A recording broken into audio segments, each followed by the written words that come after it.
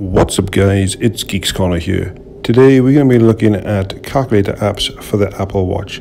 Currently Apple doesn't have any good calculator native apps, so we're going to be looking at Crown Calc first of all. Now this one, you actually dial in the numbers using the Crown itself.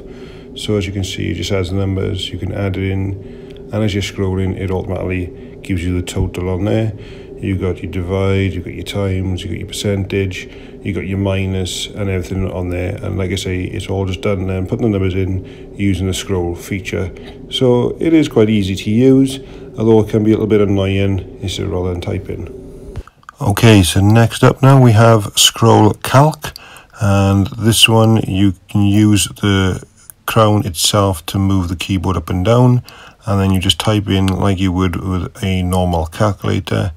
And as you can see, it gives you the answers again up the top there. You've got a divide, you've got the times, you've got a percentage. You've also got an option then right down the bottom here where you can get a tip. So by clicking on the tip, you can then change how many people you're dividing it between. So if you're out for a meal, and just clicking over here, then you can actually change it to the percentage as well, the tip, and it gives you the total on them.